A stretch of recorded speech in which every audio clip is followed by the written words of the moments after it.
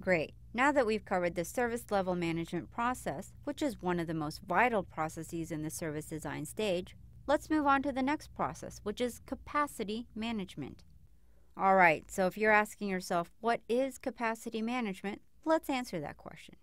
Capacity management helps produce and maintain an appropriate and up-to-date capacity plan based on business capacity, service, and component capacity management sub-processes. All right, so now that we know what capacity management does, let's discuss its purpose, objectives, and scope. The purpose of capacity management process is to ensure that the capacity, IT services, and IT infrastructure meets the agreed capacity and performance-related requirements in a cost-effective and timely manner. The objectives are to produce and maintain an appropriate and up-to-date capacity plan, to provide advice and guidance to all other areas of the business and IT on all capacity and performance-related issues, and to assess the impact of all changes on the capacity plan. Capacity management considers all resources required to deliver the IT service and plans for short, medium, and long-term business requirements.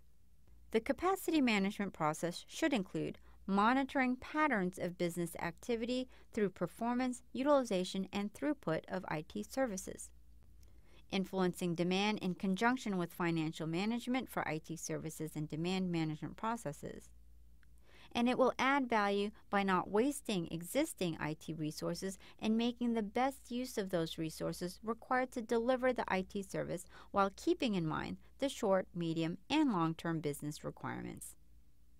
All right, we've discussed the purpose, objective, scope, and value of capacity management, so let's turn now to the capacity plan, which contains information on the current usage of services and components and plans for the development of IT capacity to meet the growing needs of both existing services and any agreed new services. Capacity management relies on three sub-processes, which you can see here. The first process is business capacity management.